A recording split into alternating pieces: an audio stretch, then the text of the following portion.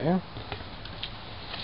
Okay, hello, this is Dr. James, and this is the Honda Insight Hybrid, and today I'm going to talk about how to disable the battery. If you're having a battery with an IMA problem, it means all the cells aren't charging equally, and if you continue to run the car, it could damage the batteries.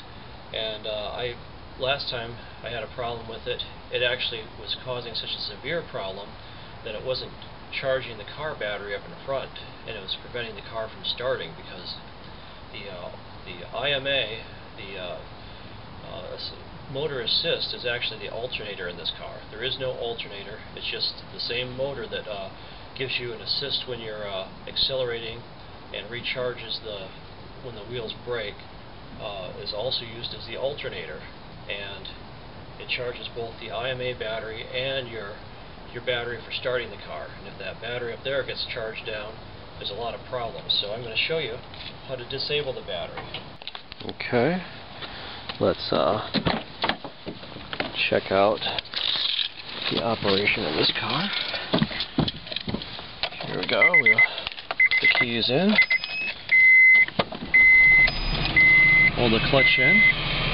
If you look up here, we have the engine light on over here, and the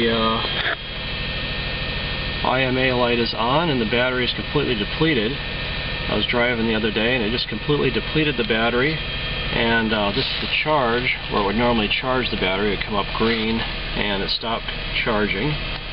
So it appears that there's some kind of problem with the inertial battery in the back of the car, the hybrid battery, and so we'll go check on that.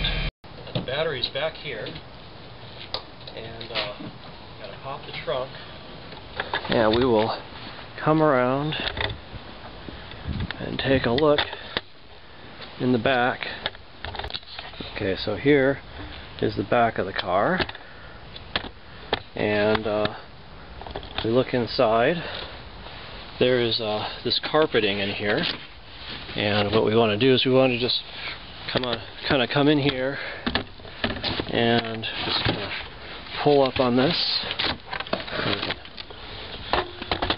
pull the carpeting out. Okay, we'll remove this carpeting here. Okay, and we'll set it over here.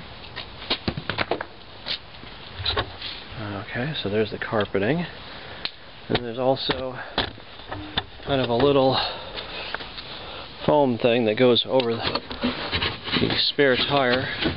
We'll kind of pull that guy out, and we'll set him aside and take a look inside of here. Okay, so there's where the spare tire is, under here, covered up by this little piece of plastic. And then what does this say here? This says warning, high voltage. Okay.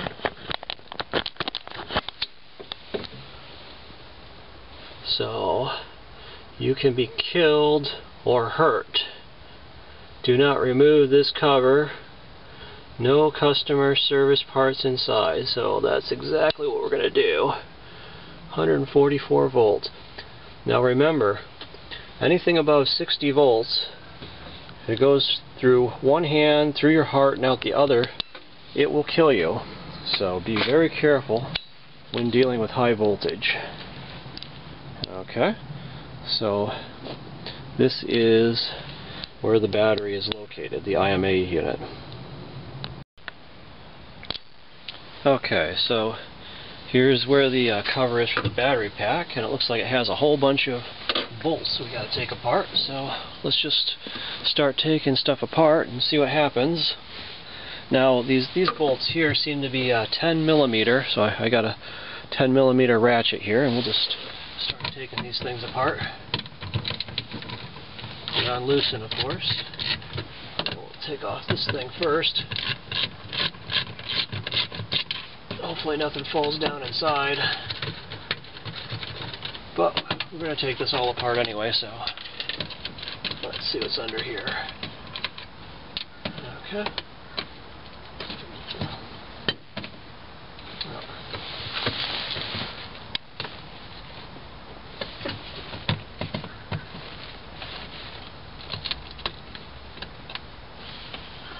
This doesn't seem to want to come apart. It's got some kind of gasket sealing it, so. Okay, so here's the back of our battery. Now I was a little bit reluctant to take these things off before because it's got some kind of sealing thing here, but I removed the 2 bolts, pull it off, and it looks like there is a circuit breaker under there. That circuit breaker, I believe, is a circuit breaker that turns the battery on and off. It disconnects it. So let's try flipping that thing off and see what happens. Oh my god. Oh my god. Okay, so this circuit breaker has like a little, let's move the camera up here a little bit more so we can see down there. Okay. Okay, so here is the fuse switch that disconnects the battery, and there's a little red thing over the top of it, so you actually have to pull this up. You can pull this off and remove that. I don't know if you can see that okay. So it's a little red thing that prevents you from pulling the circuit breaker down. Now we can flip it off. And I guess so we don't lose it, we could stick it back on upside down to kind of lock the thing out. Okay?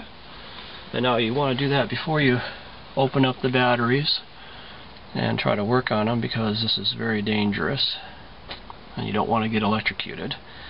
And so this is the way you can flip off the batteries if they're starting to act up and you don't want to damage them even more while you're driving.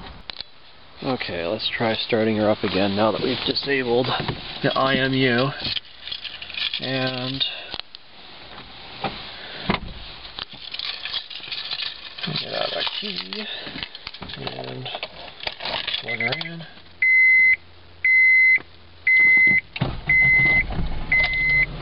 Okay, one thing I noticed, it does seem to start a little bit rougher without the IMU hooked up, or IMA. But the internet says that there's a risk of damaging the batteries if we just let it run with the IMA not working properly. So the car does start, and it seems to run okay.